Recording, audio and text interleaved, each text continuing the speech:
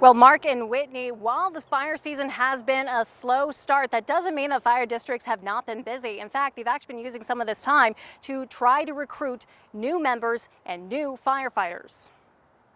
If you take a look at Spokane County Fire District 10's Facebook page, you can see several postings asking for volunteers to join them in their mission of protecting their community.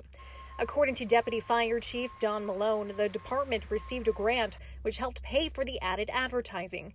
But getting volunteers is a year-round mission for fire crews. A lot of our volunteers that come to work with us, they're looking for full-time career jobs as well. So a lot of times we'll train them, we'll get them up, we'll get them in their EMT, we'll get them on shifts, and they're only here for a couple years until they get hired off somewhere else. So it's kind of a revolving door. Malone says right now Fire District 10 has about 15 career firefighters and around 60 volunteers, but the ideal number would be even higher, around 75. But it's not just numbers they take into consideration. I would rather have 30 volunteers that are just totally engaged 100% of the time.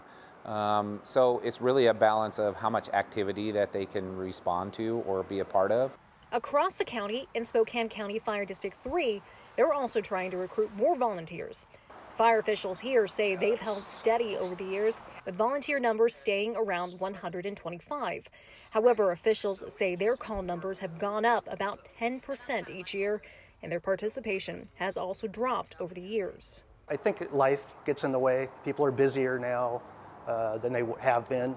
The drive to hire more firefighters is a big part for Fire District 3's first EMS levy.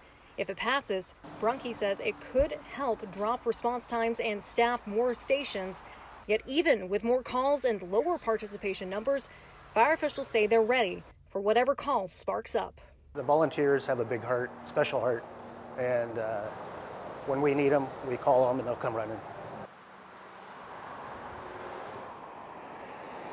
Now, voting on Spokane County Fire District 3's EMS levy takes place on the upcoming August ballot. In Spokane County, Cody Proctor, KREM 2 News.